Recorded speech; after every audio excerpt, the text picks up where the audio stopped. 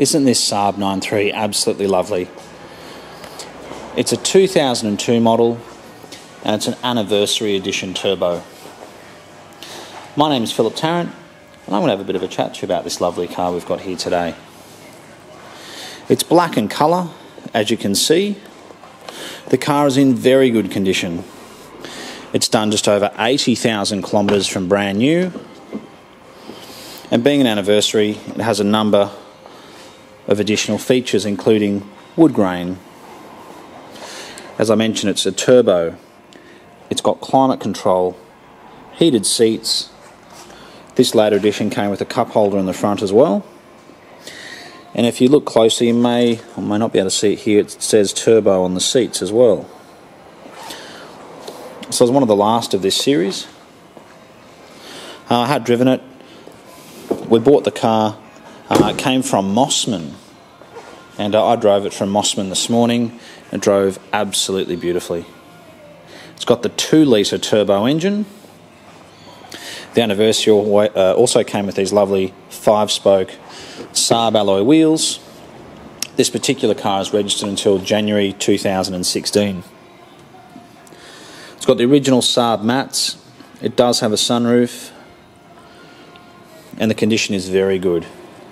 If you're looking for this series of Saab and you actually want to buy a really good one with low kilometres, which doesn't need any money spent on it, this is the car to buy.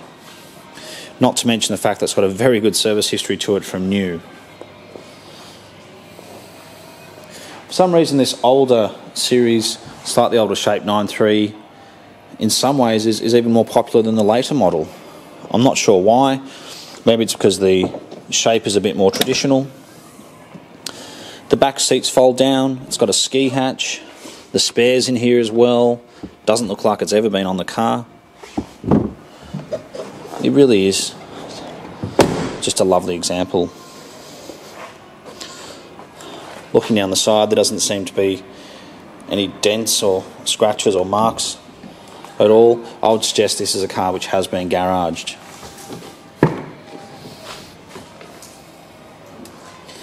They're very comfortable to drive. Nothing really drives like a Saab.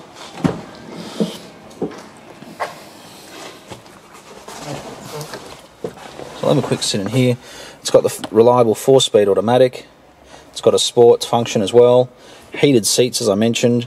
That's your climate control. Heads-up display. It's got a night panel, which used to be called black panel.